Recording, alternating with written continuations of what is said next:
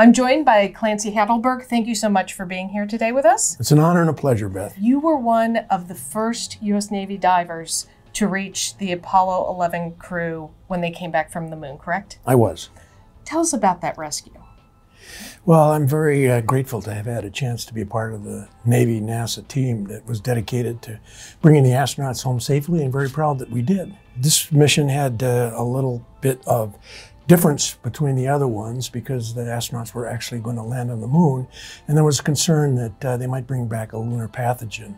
So the decision was made to quarantine the astronauts when they egressed from the command module, which meant that they had to wear a biological isolation garment. It was impermeable, and since they were putting it on inside the command module, make sure they didn't get any lunar dust on them, and then anything they touched had to be decontaminated with betadine.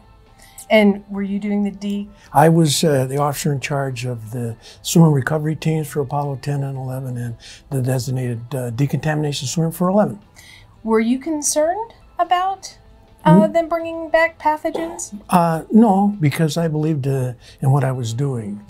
Compared to today's standards, of course, it was probably pretty crude, but it worked. I mean, the suits were impermeable. It would keep anything, a pathogen inside the suits that the astronauts were wearing, and I was wearing one, so anything that was outside couldn't get in to harm me. And we were wearing a gas mask that filtered the air that they breathed out and filtered the air that I breathed in, and everything was going to be scrubbed down. So I believed it was going to work, and it did. Thank you so much for talking to us. We're going to go over to Marty to learn a little bit more. Okay. This is the mobile quarantine facility that the astronauts were whisked into once they got back to the USS Hornet. It's on display here at the Stephen F. Udvar Hazy Center in Chantilly, Virginia. Neil Armstrong, Michael Collins, and Buzz Aldrin spent 88 hours inside this converted Airstream trailer. They were flown back to Houston, where they were transferred to a quarantine facility for 21 days. That was how long it was thought it would take for the astronauts to get sick if they had brought back germs from the moon. Once the doctors were sure they were not infected with moon germs, they were allowed out of quarantine. We're going to do a very simple activity to help you learn about the spread of germs, and all you need is a little bit of hand lotion and some glitter. The hand lotion is going to represent our oils on our body. I rub that on there. And then the glitter, it's going to represent the germs. Get a lot of germs on there. Look at all those germs. Ew!